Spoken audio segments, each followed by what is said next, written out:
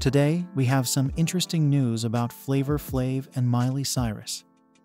Miley once slapped Flavor Flav for mistakenly calling her Gwen Stefani.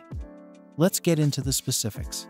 When Flavor Flav first met Miley Cyrus in 2012 at the iHeart Radio Music Festival in Las Vegas, he confused her for Gwen Stefani, which led to an awkward encounter. Even though Miley was 19 years old and Gwen was 42 years old at the time, the Public Enemy rap legend, who will turn 65 next month, couldn't tell the difference between the beautiful platinum blonde singers. Last Thursday, Flavor acknowledged on Just Be with Bethany Frankel, "I was like, oh my god, I'm so stupid, smack me in the face." She smacked me in the face. Miley Cyrus slapped Flavor Flav in the face, and I said, "I won't let it happen again." We laughed it off.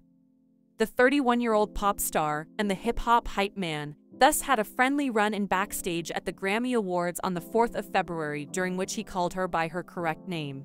"You know it's me. I made it," Miley yelled out. "You don't think I'm Gwen Stefani anymore. You used to call me Gwen every time I saw you." "I know," Flavor said, and Cyrus reassured him, saying, "I love it." The two then exchanged "I love yous," and she replied, "You know what time it is," pointing to Flavor's trademark clock chain. The Grammy Lifetime Achievement winner posted the encounter to Instagram along with a lighthearted caption that pointed out to the hitmaker Flowers' very first Grammy victory.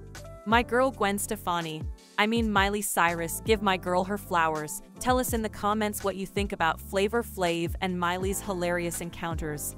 Don't forget to like the video and subscribe to the channel for more updates on what's happening with your favorite stars.